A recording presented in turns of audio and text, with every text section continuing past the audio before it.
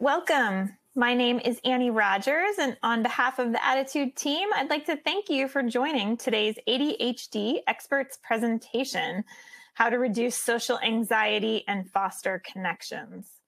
Many adults with ADHD struggle with rejection, sensitive dysphoria, as well as fears of embarrassment or criticism in social situations.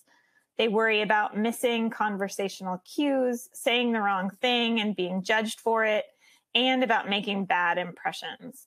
These worries and fears about social situations, coupled with emotional dysregulation and other facets of ADHD, can interfere with friendships, relationships, work, and even daily routines and other activities. In today's webinar, we will learn more about how social anxiety and rejection sensitivity impact adults with ADHD. And we'll leave here with some practical tools and strategies to help overcome some of the limiting beliefs and manage social situations with ease and confidence. Leading today's presentation is Dr. Sharon Saline. Dr. Saline is clinical psychologist and author of the award-winning book, What Your ADHD Child Wishes You Knew, Working Together to Empower Kids for Success in School and Life.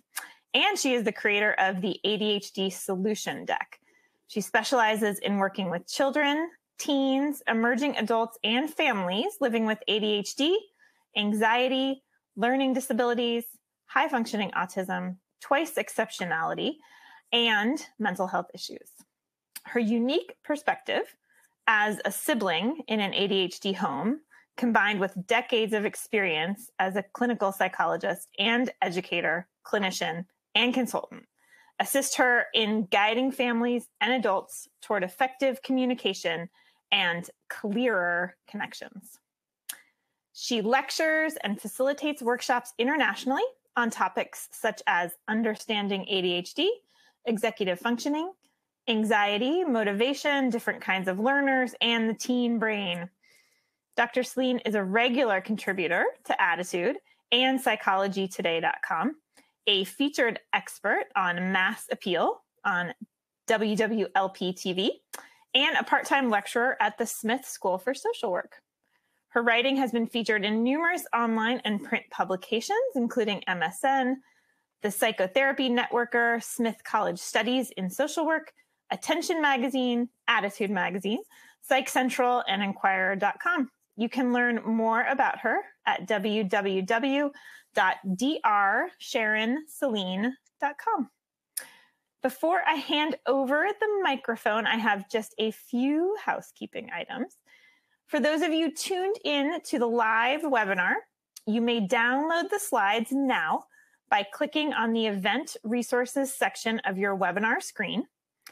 And if you are interested in the Certificate of Attendance option, look for instructions in the email you will receive around an hour after the live broadcast. If you are listening in replay or podcast mode, visit ADDitudemag.com and search podcast 395 to access the slides, the webinar replay, and the certificate of attendance option. If you support the work we're doing here at ADDitude to strengthen the ADHD community, we encourage you to visit ADDitudemag.com/subscribe and sign up for ADDitude Magazine for your family or to share with a teacher or a loved one who could benefit from greater ADHD understanding. Finally, the sponsor of this webinar today is Inflow. Inflow is the #1 app to help you manage your ADHD. Developed by leading clinicians, Inflow is a science-based self-help program based on the principles of cognitive behavioral therapy. Click the link on your screen to download Inflow now, or get Inflow on the App Store or Google Play Store. ADDitude thanks our sponsors for supporting our webinars. Sponsorship has no influence on speaker selection or webinar content.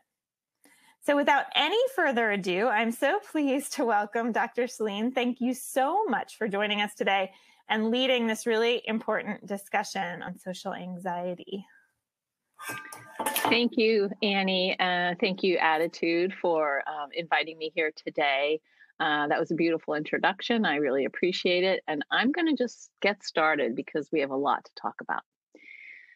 We're talking today about ADHD and anxiety and social anxiety in particular. And the information that I'm going to be sharing today is relevant to older teens, emerging adults, also known as young adults, and older adults, the rest of us as well. So let's talk a little bit about anxiety and how it works with ADHD. We know that anxiety disorders are problems related to fears and worries. Anxiety disorders differ based on the focus of a person's worry. And anxiety is all about safety and security. It wants to make uncomfortable feelings and uncertainty go away immediately. Anxious adults often have lower self confidence, as well as professional or peer difficulties and higher incidence of family conflict. Now, anxiety is a natural human response that comes from serving a purpose. It's part of how we're wired.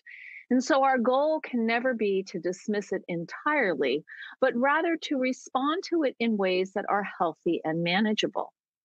Anxious people struggle with tolerating uncertainty, solving problems effectively, and often get wrapped up in the drama of the anxiety.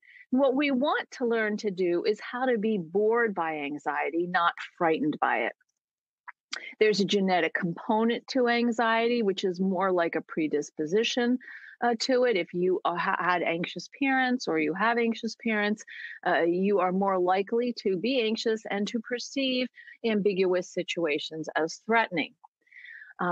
Roughly 1/5 to 1/2 of adults with ADHD have a major depressive disorder.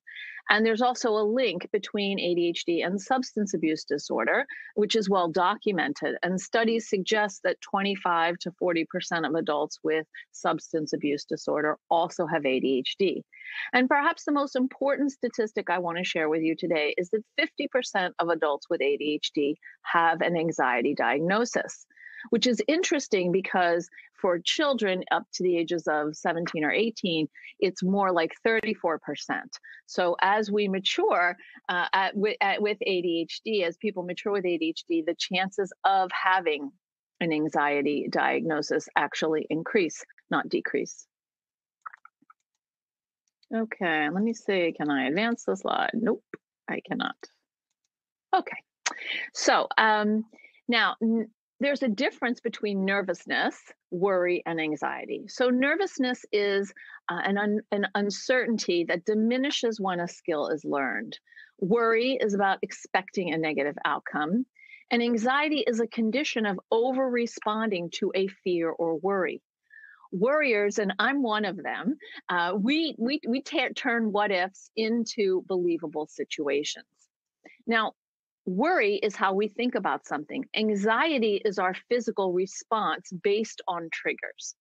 Now, the flip side of being a worrier is that we're great planners. We have terrific future focused thinking and creative ways of seeing things. You definitely want to go on a trip with someone who has a little bit of worry and anxiety, because we're going to, investigate all the things to do before we go there. There are two types of worry that lead to anxiety: productive worry, which is worry about doing things, homework, getting to work on time, remembering to charge your phone. These traits contribute to the helpful planning side of anxiety.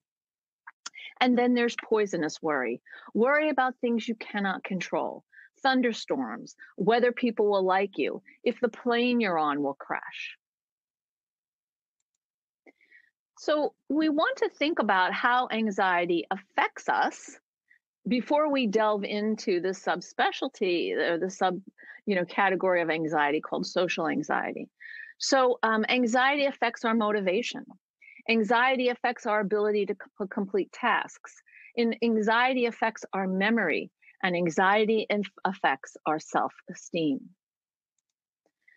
There are a number of diagnoses under the umbrella of anxiety, and I wanted to just take a minute to share the anxiety spectrum with you. So, early on, when kids are very young, between the ages of 0 and 6, they'll have stranger anxiety, separation anxiety. Between the ages of 6 and 12, we'll start to see specific phobias like real world dangers, something about fires or deaths or thunderstorms. I had a client who was terrified of lightning. Where their kids are trying to determine how imminent a danger is and how to learning how to manage their concerns about that danger. In middle school, we see we see anxiety, excuse me, as information about the growing social importance and social comparisons that lead to worries about acceptance and fitting in. There are concerns about athletic and academic performance, as well as peer pressure. And in high school, all of those concerns continue with the added concerns about risk and safety, finding a group that reflects your chosen identity, larger world issues, moral questions, and your future path. So let's talk a little bit now about social anxiety. So, social anxiety is a fear that people will scrutinize you in either a familiar or an unfamiliar situation. Um, it typically can start around in adolescence, around age 13. It used to be called a social phobia, and that's shifted because the powers that be, the people who write the DSM-5, the Manual for Diagnosis, felt that it's actually not a phobia, that it should be a category in and of itself. And approximately 15 million adults in the United States, 6.8 of the population, meet the criteria for social anxiety disorder. And that's a statistic more about the neurotypical population. It doesn't address the neurodivergent population. Perfectionism, while not a type of anxiety specifically, is basically defined as a combination of excessively high personal standards and overly critical self-evaluations that are directed at the self, come up socially or on at others. And so, particularly when we think about social anxiety, there is a component of perfectionism, in a sense that there is a sense that individuals may think that other people are judging them harshly because they are not perfect in some way, and they have to display perfection to gain approval. So, how does anxiety work in the body? We're going to spend too much time on this, but we all receive information from our bodies about anxiety: physiological states, uncomfortable bodily states, cognitive information, that's that worried thinking, and psychological information, the distorted beliefs. So we know that anxiety is adaptive and prepares our bodies for real danger. And so what happens is that in today's society, because we're not usually walking around in the jungle, and oh my God, there's a tiger, I've got to run back to my cave, and then should I go out again because I'm still hungry, I want to look for food, and I go out and I hear the same crick crick of something, of a branch that I heard when the tiger came out, and I start to panic. My whole body has the same response, but it's only a monkey swinging through the trees. So what happens is that there's often this false alarm, these episodes of fear or worry in absence of a genuine threat. And sometimes there's a real concern, but the reaction is disproportionate to the event itself. So what happens is that our sympathetic nervous system clicks in. There's a trigger. Our bodies react with fight, flight, or freeze when we're stressed. And a lot of this, what happens initially is it's not conscious.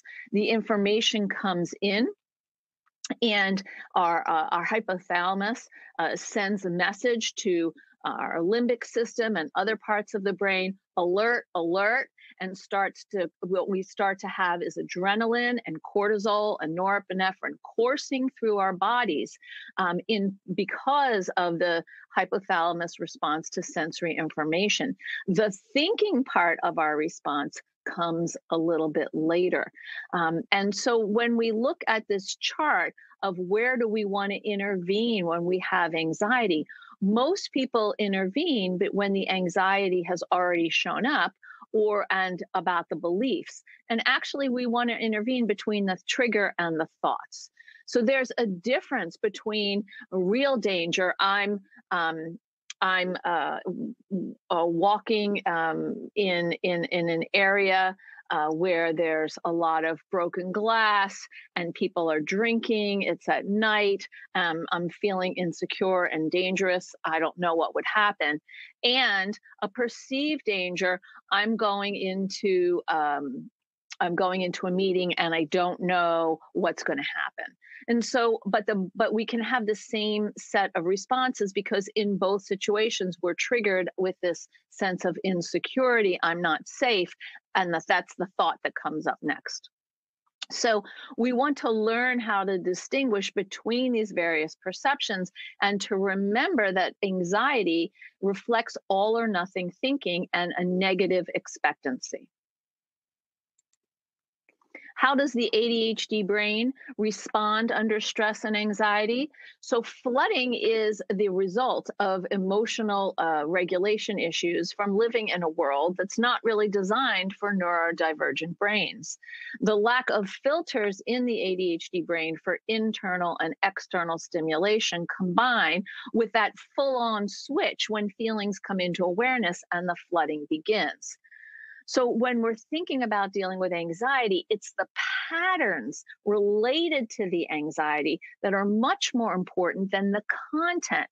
If you spend time on trying to reduce the content, if you're a clinician watching this, or if you're someone who experiences anxiety and you're constantly trying to solve the various problems of anxiety, you're going to play whack-a-mole and unsuccessfully because you'll solve one thing and something else will come up. What we want to look at is how anxiety operates for you. Now, there are different stages of emotional intensity in the base. In this, this is inspired by Dr. Marcy Caldwell. There's the baseline. You're in the flow. You're comfortable. You're calm. You have some control over your thinking and your attention. You're feeling good. That's the baseline.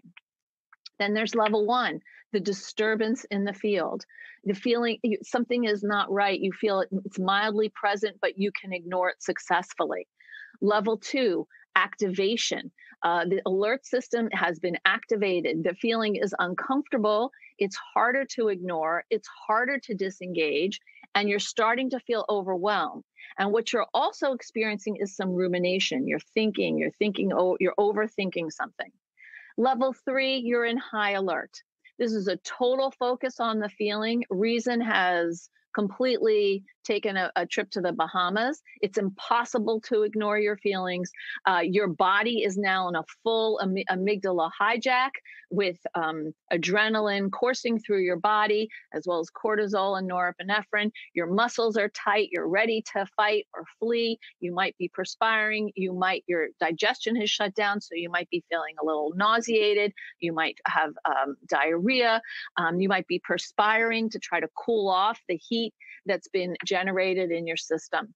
When these physical symptoms are present, that is an indication of flooding, but it's also an indication that you have to address the physical symptoms first before you can address anything. And the tool to address those physical symptoms actually is breathing. That is breathing and changing the environment. Those two things really help you.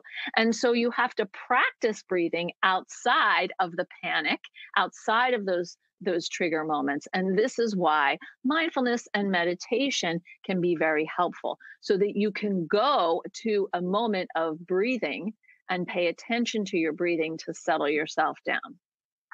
That is the traditional way that we think about dealing with anxiety. Now, when we talk about dealing with social anxiety, there are some differences. So social anxiety is this fear, this debilitating fear that someone may humiliate you, someone may reject you. It's fundamentally attached to a core belief of deficiency. It lasts for at least 6 months and can restrict activities, interests, and relationships. Now, plenty of people suffer from social anxiety and don't have a diagnosis of the disorder. So, today I'm going to be talking about social anxiety in that light, whether you have a diagnosis or not. Interestingly, the National Institute of Mental Health has found that 12% of all adults experience social anxiety disorder, and it's one of the most common anxiety diagnoses. Gunther, age 28, says, I feel that a lot of times I genuinely do want to socialize and get to know people, but trauma and fear of rejection disables me from doing it. It's hard to fight my brain to meet this goal. So the traits of social anxiety, this idea, there could be a response to a trigger, such as a conversation or a performance, carrying out a function in front of other people, or being observed in a way that's beyond the actual threat of the situation. All of these things are triggers. I have to have a conversation. I may have to stand up and speak to someone, or I want to order a coffee at a cafe. And the perception is I'm in danger while I'm doing that. So, for example, you really want to get a coffee and a muffin at your favorite cafe, but you're so freaked out that people are looking at you online before you can order your muffin or your coffee, you leave without getting anything. And you don't have the internal resources to both calm yourself down and talk back to that fear. We're going to talk about that today. You can be an extrovert and have social anxiety. Maybe it's tough to be in open spaces with a lot of people, or maybe it's just difficult to be a public speaker or make a presentation. Or maybe you overthink things, even if you aren't in a bad situation, but you're worried it could shift that way. What are the elements of social anxiety? So there's a cognitive element, then there's a behavior element. So the cognitive element, is uncertainty about how an event or task will unfold, and that lies at the core of anxiety.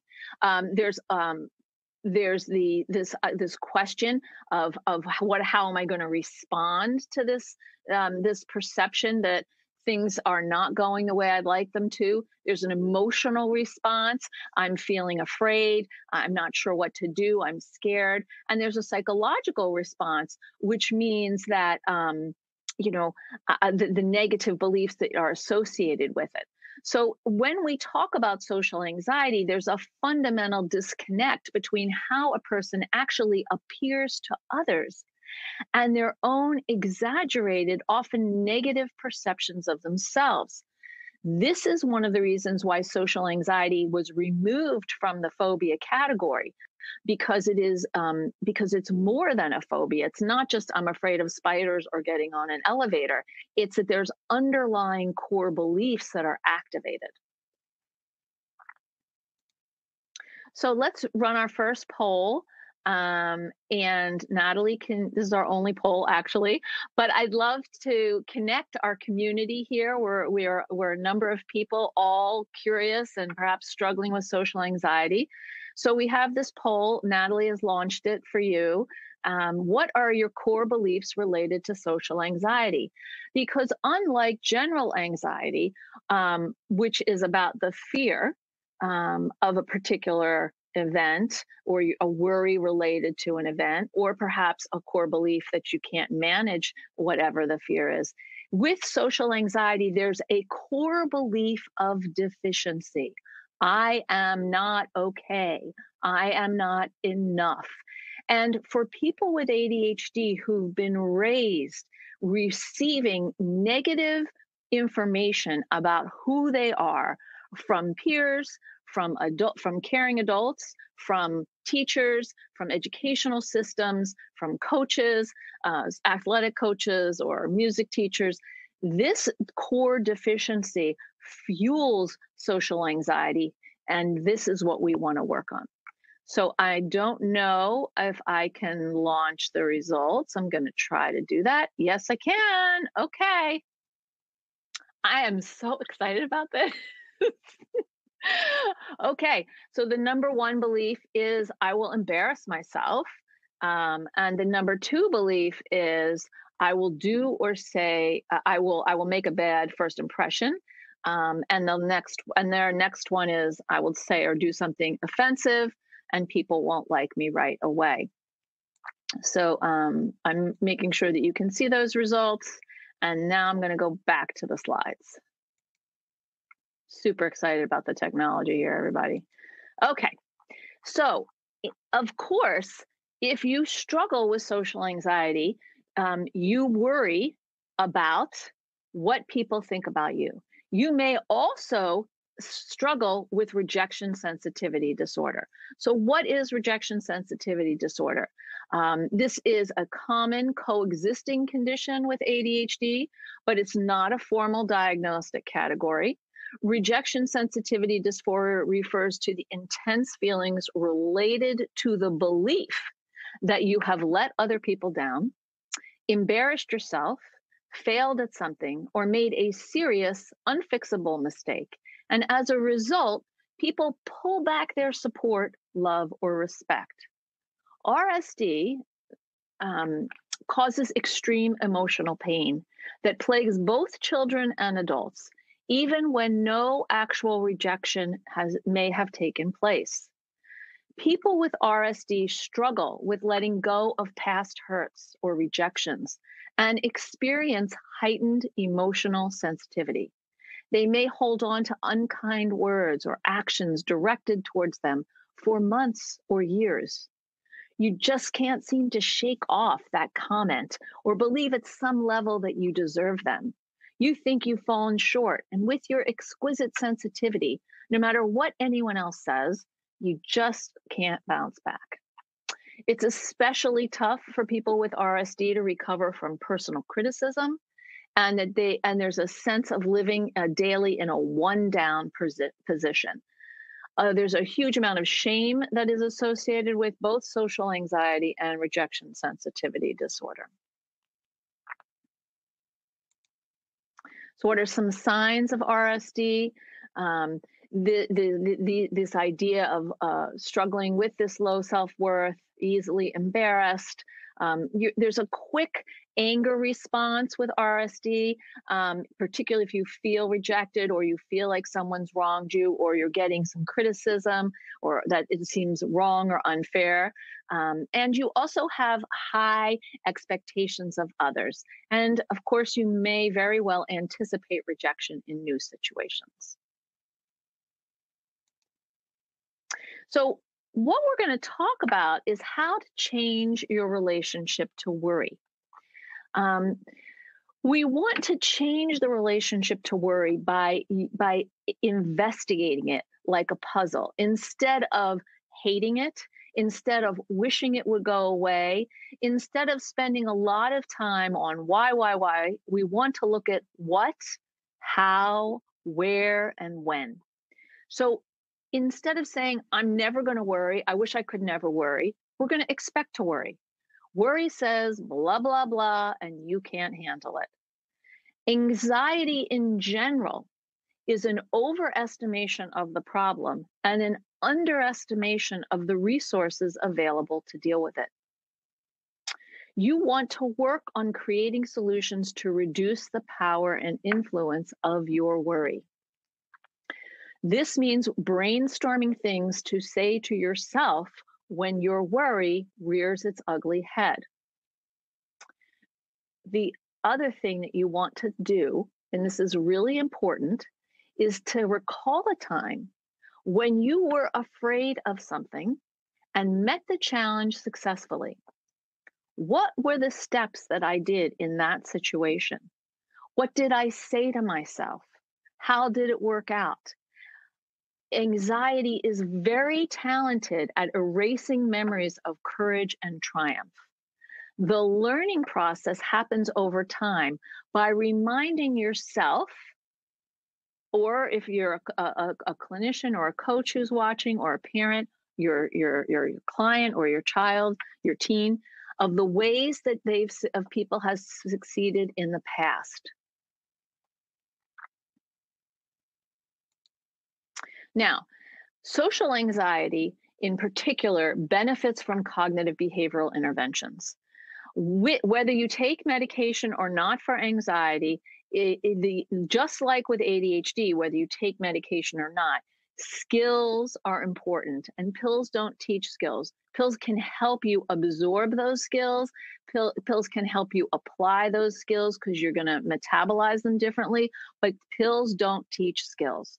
So what is your goal? Your goal is to establish healthier alternatives to safety-seeking behaviors, being able to be present instead of lost in the thoughts you've created about what other people think about you. This is the toxicity of social anxiety.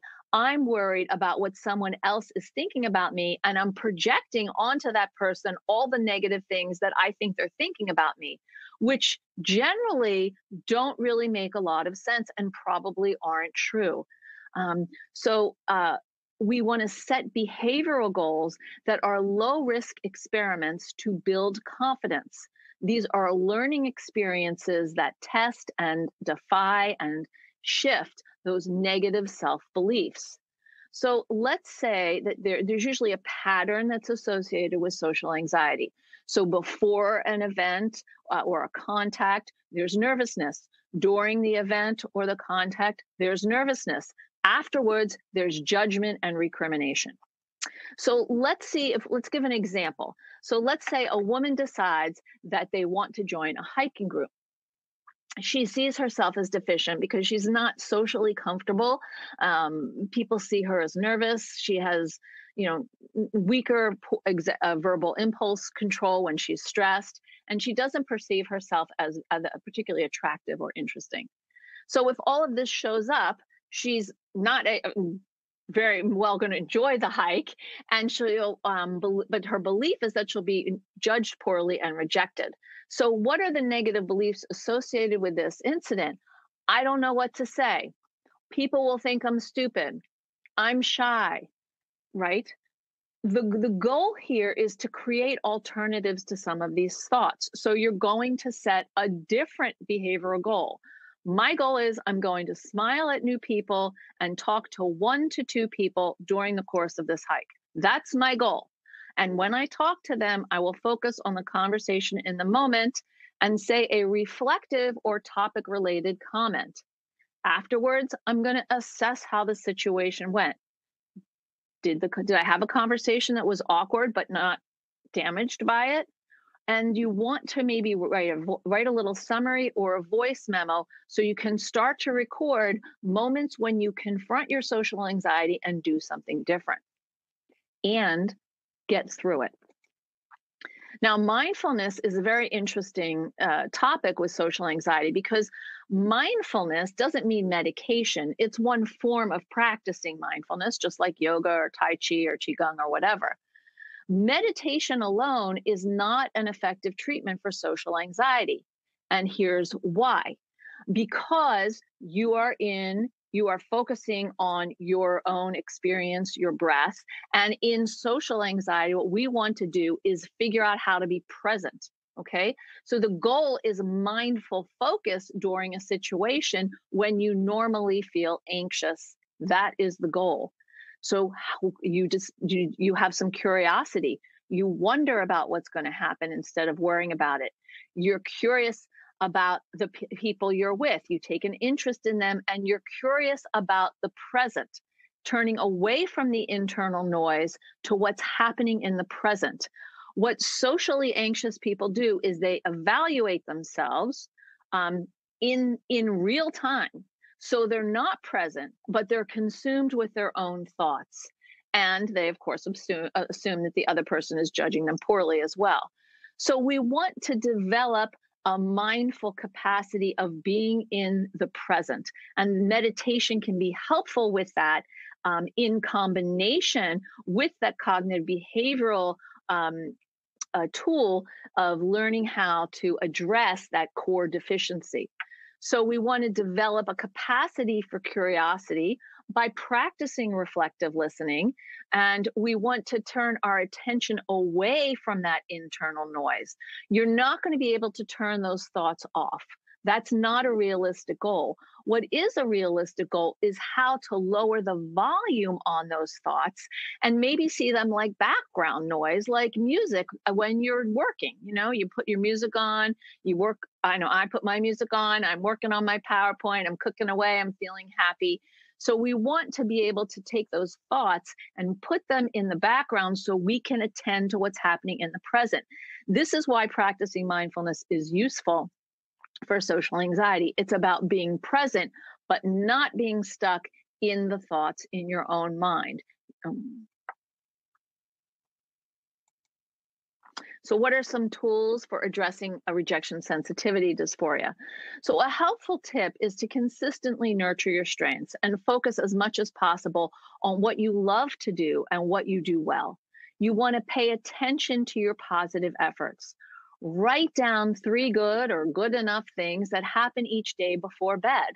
This will help you see things from a different perspective and shift from negative self talk to, oh, this is actually going better than I thought. You want to practice taking a pause before responding to a question or an answer by saying, that's a good question. Let me think about it. Or ask for some time after an unpleasant interaction by saying, I'll get back to you about this. Then you can better assess what's going on and you can check things out before coming to a conclusion. Maybe by asking a neutral person or your therapist or your coach what they think about what you heard. Prearranged tools like time aparts, relaxation techniques, or other healthy, soothing activities, going for a run, listening to music, or talking with a friend, are also all useful ways to deal with overwhelming emotions. I mean, ideally, with mindfulness, what would happen is that you would see yourself as the sky, and that overwhelming emotion is a thought, it's a cloud passing along in front of you. It's not, basically coming down over your head, pouring rain all over you, right? It's just something that's passing. You may get into an overfocus loop and drop into a shame spiral. You're unable to forgive yourself for your role in whatever happened. Practice self-compassion. We all make mistakes, and learning from them is how we grow. So when things don't go the way you hoped, take the time to regroup. Talk to and treat yourself the way you would approach a 3rd grader with a skinned knee instead of with your finger out scolding. And develop a few self-statements of encouragement that assist you in reducing that noise. Some ideas of those might be, I'm stronger than I think. My mind is uniquely wired and creative. I can make a mistake and be a good person. I can get hurt and bounce back. So we want to use Q-tip, which is from the Al-Anon, the AA world, which is to quit taking it personally, to actually say that to ourselves. We want to manage big feelings with stop, think, act, and recover, calling a pause in the action, taking some time away where you're thinking, where you're in that pause, where you're allowing your body to sort of settle, and then think about what's going on, what is the next right thing you want to do, that action, and then giving yourself some time to recover. Now, adult friendships depend on a few things. Proximity is associated with forming and keeping friendships. It's easier to access and spend time with others when you actually are near them. Seeing people repeatedly through a range of settings builds trust and enjoyment of each other's company. When it builds, you can basically then you can gather information about a person's behavior, their likes and their dislikes. You're more likely to make friends with people who like what you do and go to similar places: work, gym, hobbies, religious organizations, etc. And you want to be the friend that, ideally, we want to be the friends that we would like to have, kind and consistent. But there's a mutuality in friendships. And if you're the giver and you're not getting back things that aren't, you find that you're giving all the time and people aren't responding, then that's something that you might want to talk about. But you also want to look for ways in which you might be oversharing or dominating conversations and disrupting a balance in a conversation or in the relationship.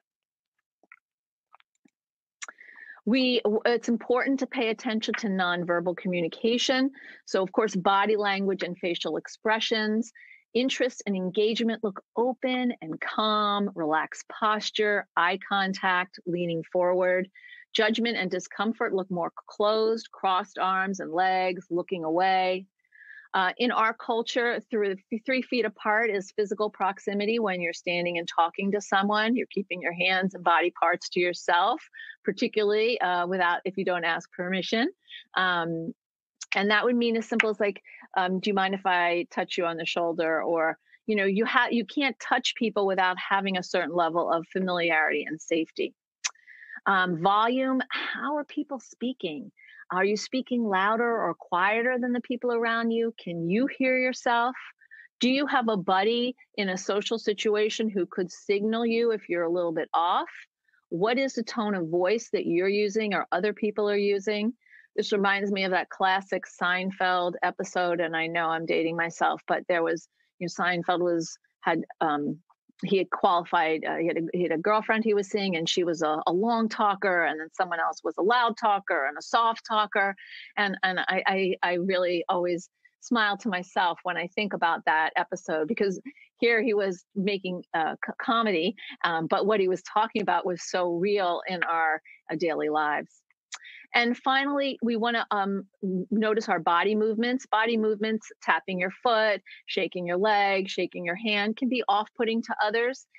If you have a habit of that, to let your people know that your body may do things you're not aware of or you can't control, like, I may blush. I'm going to say, maybe at some time when I'm not blushing, to say, wow, am I blushing right now? I'm a blusher. And people are like, no, you're fine. And then later when you blush, it's normalized already. You don't have to feel embarrassed about it. Conversation tips. I want you to make sure that you leave with some tips. So we want to use reflective listening. What I heard you say was, did I get that right?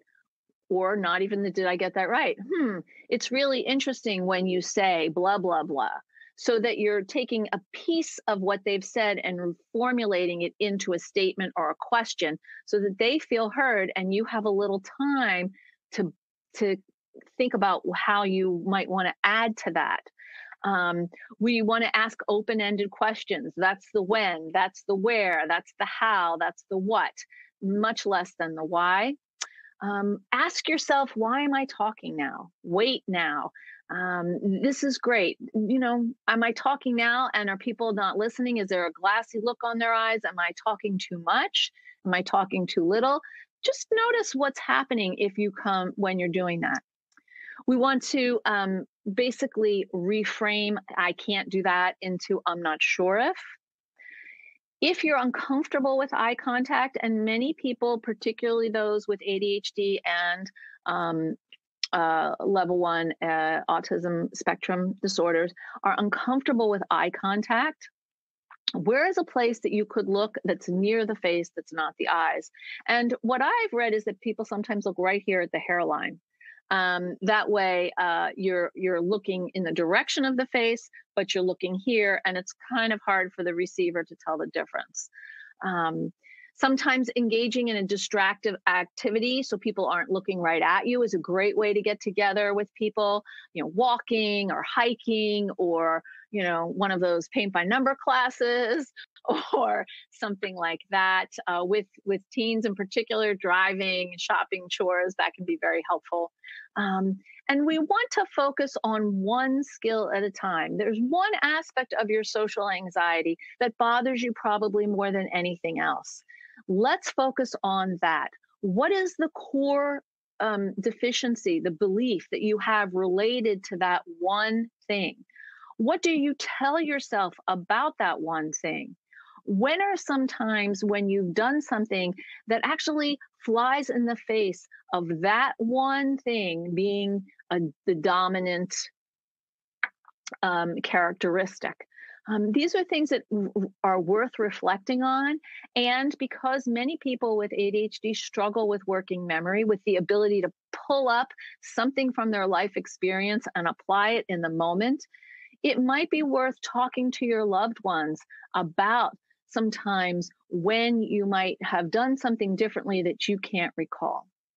And finally, I think it's important to allow yourself to feel awkward. This is part of mindfulness. It's part of self compassion, and it's part of attentive awareness. You are aware that you're feeling awkward. You don't like feeling awkward. That's okay. You're just feeling awkward.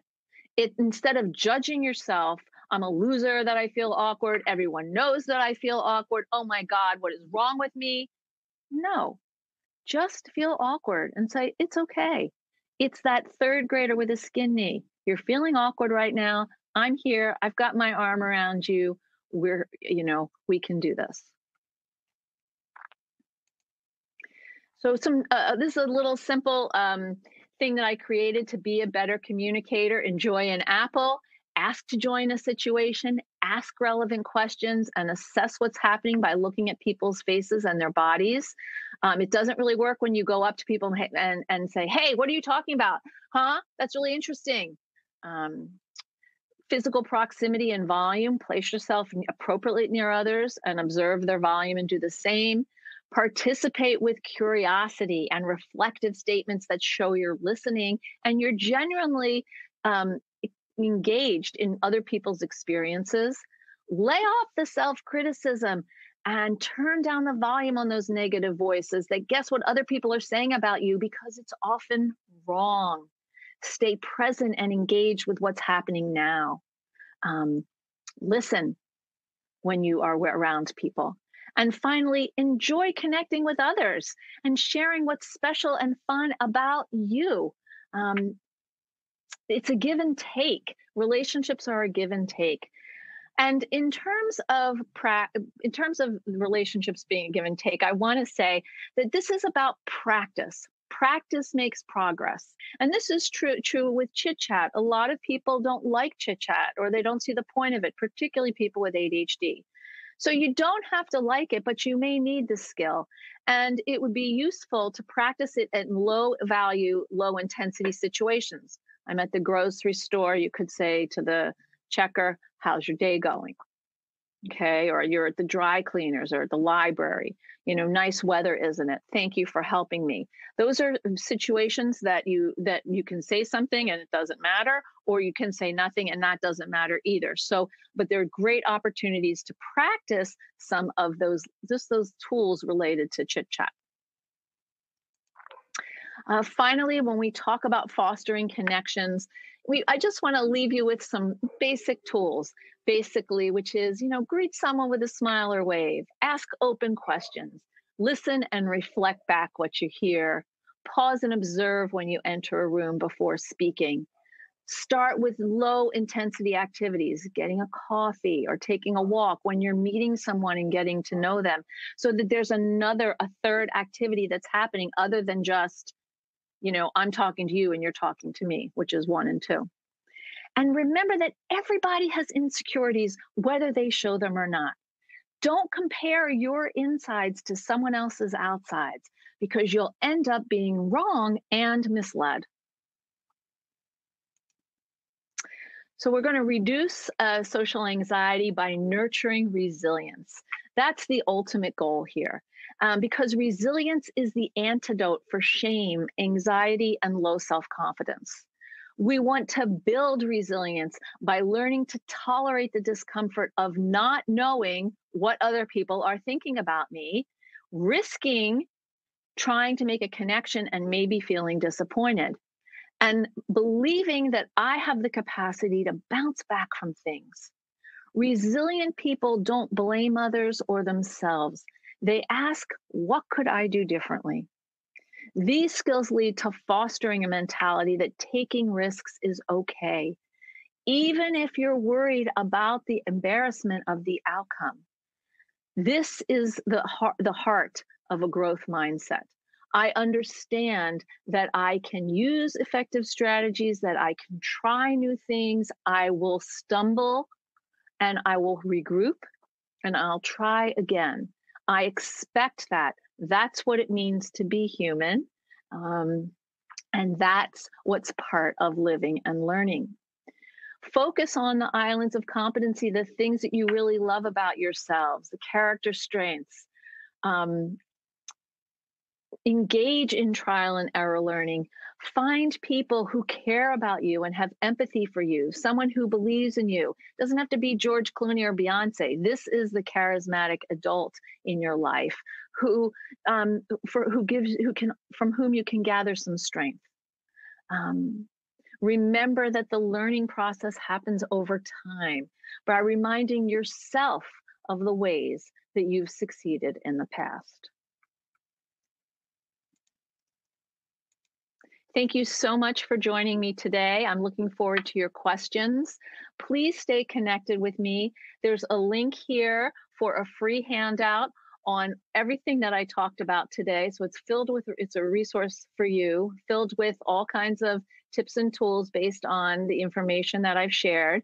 And Annie and Natalie will send this out to you in whatever follow-up email they share. So I hope that you'll click that link and get your free handout and stay connected with me on Facebook, Twitter, Instagram, LinkedIn. But particularly, I invite you to our Friday Facebook Lives through ADDitude magazine. It's an incredible community, and each week we talk about different topics related to living with ADHD, whether you're a parent, whether you are an adult, an emerging adult, whoever you are, please join us. Thank you so much for spending your time with me this hour, and I look forward to your questions. Thank you so much, Sharon. Before we start on the questions, just a quick thank you again to Inflow for sponsoring today's webinar. One question we are hearing from adults, they appreciate the advice, they're taking notes on the tips. They say when they get into a social situation, they sometimes feel physically and psychologically paralyzed. They forget all of these tips. Can you offer some advice? Is practice the best remedy for that paralyzation?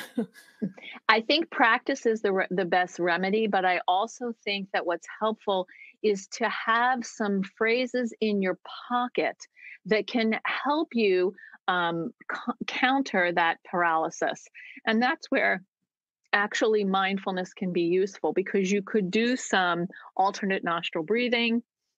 You could do box breathing. I actually use triangle breathing. You breathe in for 4, you hold for 4, you exhale for 6, and you pause, because you can do that to sort of settle your nervous system. Because when you're in a paralysis, what that's basically showing you is you're in a freeze mode, right? Fight, flight, or freeze. The amygdala has now taken over and is driving the bus that is you, and we want to get it back where it belongs, in the middle of the brain, so that your prefrontal cortex can actually do its job, the thinking brain. So I think if you can have 1 or 2 things that you can say to yourself that are encouraging statements in that moment, and have a go-to breathing exercise that you can use. Alternate nostril breathing may not be the best choice, because people will think, what is wrong with you that you're touching your nose? So you could also put your hand on your chest and really just focus on feeling your chest rise and fall, or your belly as you're breathing, or do that box breathing or triangle breathing. Wonderful. And we will be sure to add those notes as well for those who are looking for some go-to strategies. One thing that came up in the question about core belief about social anxiety, this one really hit home, and I heard it quite a bit. My core belief tells me that I will inevitably mess up in a social situation, and that people will stop being my friend. Another person says, I feel like people will find out I'm not as good a person as they thought I was. So I retreat. After getting to know somebody, I pull back and I don't make long-lasting relationships. I hear this again and again, and I wonder if you can offer some advice for those people who assume defeat. Right. So that the core belief then to me is I'm not worthy of someone else's attention.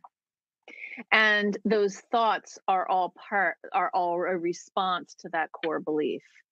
And so what I would say to you is, why do you think you're not worthy of that attention? This is where actually a why would come in. What has happened in your life that has led you to believe that you're not worthy of attention? Because actually, if I asked you why, you'd probably say, I don't know. So that is something that you want to think about. What's happened that's led me to believe I'm not worthy or I'm not good enough? Because in those moments, that's when we have to have a statement that says, oh, that's that voice of my father, who was an alcoholic, who basically told me to get out of his way all the time. I actually am not that person anymore. I'm a different person. I've grown up into be someone else. And that's just, random example, but I think you understand what I'm saying, Annie, that, in those moments, you really want to talk back to that core belief, because the core belief is usually something like, I'm not good enough. Um, I'm not worthy. Um, there's something fundamentally unlikable about me. And those are things that are false beliefs that you've learned over time through various interactions. So you have to come up with a counter statement and work through that. At some point in your life, that belief might have helped you. It might have helped you stay safe and secure, but it no longer serves you. And if it no longer serves you, it needs to be lovingly put aside and replaced with something else. And that is the practice piece. It takes time and energy and effort to really practice. Nope, I don't need you right now. I've got this. Or, yep, I'm nervous, but how you're helping me is actually not helping me. To really take it on in a different way.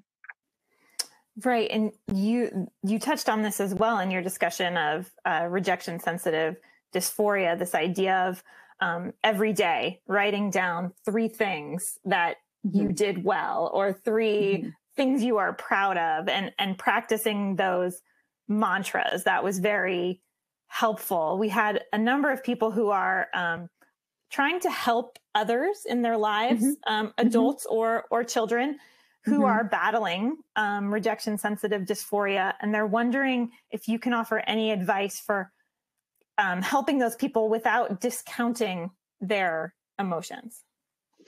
Right. So discounting emotions is never particularly useful. We want to do yes and. Of course, yeah, you're feeling this way. There's a reason that you're feeling this way. There's a history that leads you to have felt this way. And then we want to say, what can we do to plant a new tree? Literally and metaphorically. Well, not literally, but metaphorically. And literally, we're going to plant some new neural pathways, because what's happening is that when people feel this way about themselves, they are completely shut off, and they shut down any feedback that contradicts that belief. And so you have to hold that for them and be the reminder. I know you're feeling this way right now.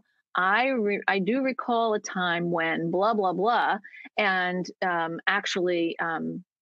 You took, you tried out for the musical, which was really hard, and you made it.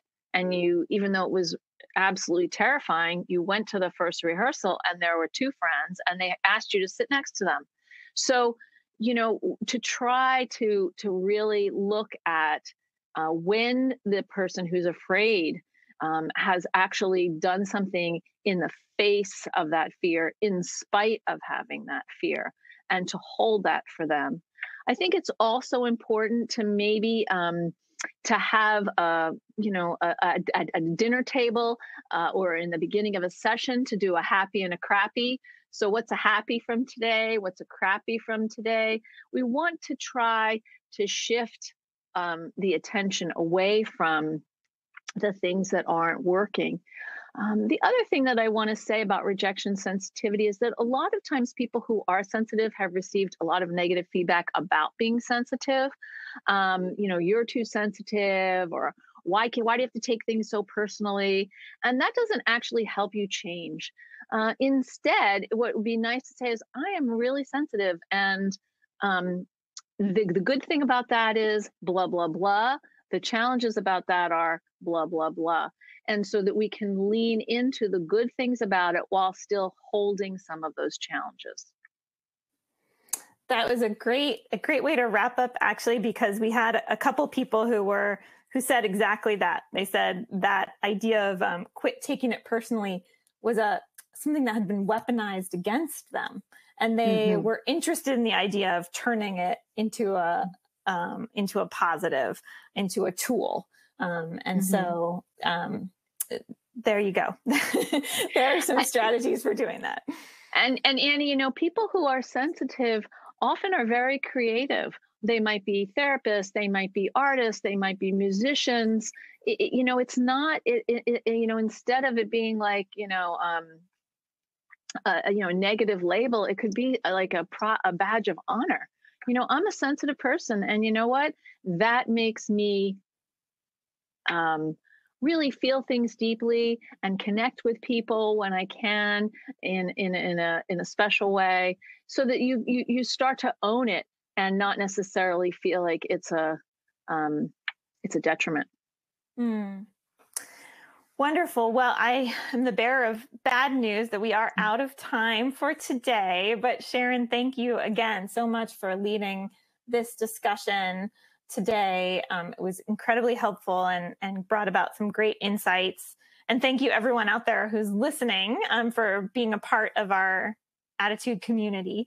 We hope you can join us again. We have free webinars every week. And next week, is actually on why adults with ADHD abandon their treatment plans with Dr. Mm. William Dodson. So to make sure you don't miss on any of our future webinars, you can always visit attitudemag.com/newsletters and sign up to receive our webinar announcements. But for now, thank you, Sharon. Thank you, everyone, for joining us. We hope to see you again soon.